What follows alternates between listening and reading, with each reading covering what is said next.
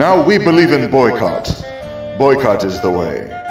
To make the people who offend us listen to what we say. Boycott says to the boycotted, if you don't toe the line, you won't get what you want from me, the money that's mine. It all started over in good old Ireland, late in the century last. A bad Brit landlord named Charlie Boycott learned his lesson fast. You see, his tenants, poor Irish peasants, got fed up and said, no more. And he couldn't get a product or a service from anyone or any store. So he went back home to his fat cat castle, befuddled as could be.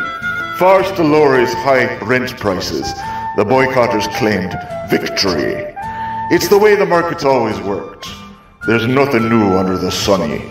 If your customers don't like something about you, you might not get their money. If they band together, there may be trouble. Better rethink what you're doing a lot. 'Cause if you offend them, they'll withhold their money, and you'll end up like Boycott.